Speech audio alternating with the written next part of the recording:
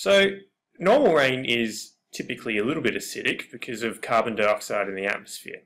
So the carbon dioxide dissolves in the water in the atmosphere, producing carbonic acid. Carbonic acid can then ionize to produce hydronium ions and carbonate ions. So the increase in concentration of hydronium ions reduces the pH and makes it slightly acidic. But this isn't what we're really talking about when we're talking about acid rain. So natural rain is normally between 6.5 and 5.6 pH, and that's because of that carbonic acid. Below 5.6, you can't really add any more carbon dioxide into the water, it just doesn't go in, it's already saturated. So when we're talking about acid rain, we're talking about rain with a pH of less than 5.6. And that's produced mainly from the result of human activities releasing oxides of nitrogen and sulfur into the atmosphere. So we'll start by talking about nitrogen oxides. So they're produced wherever you have really high temperatures.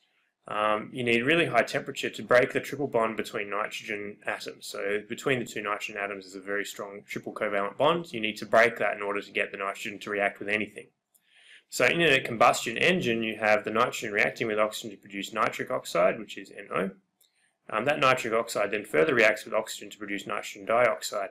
Nitrogen dioxide is an acidic oxide, and it reacts with water in the atmosphere to produce nitric acid and nitrous acid. So here we have nitrogen dioxide reacting with water, producing nitric and nitrous acid. Because we've got these, a weak acid and a strong acid dissolved in the rainwater, that lowers the pH and makes it acidic. It's very important if you're using these equations, you should probably show the ionization and the production of hydronium ions. Oxides of sulfur are produced whenever you burn anything that contains sulfur in oxygen-rich environments. Often coal is a good example. Coal contains a lot of sulfur. So when you heat up the sulfur, it reacts with oxygen to produce sulfur dioxide. And again, sulfur dioxide reacts in the atmosphere with oxygen to produce sulfur trioxide. Both of those, sulfur dioxide and sulfur trioxide, will dissolve in atmospheric water and produce weak sulfurous acid for sulfur dioxide and strong sulfuric acid for sulfur trioxide.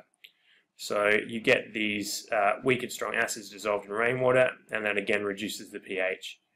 Again, if you're going to use these equations, it's a good idea to show that it's acid by showing the ionization and producing of the hydronium ions. So you can get acid rain occurring naturally, usually after volcanoes go off. You get a lot of sulfur going into the atmosphere, so you get sulfur dioxide being produced and the sulfur trioxide.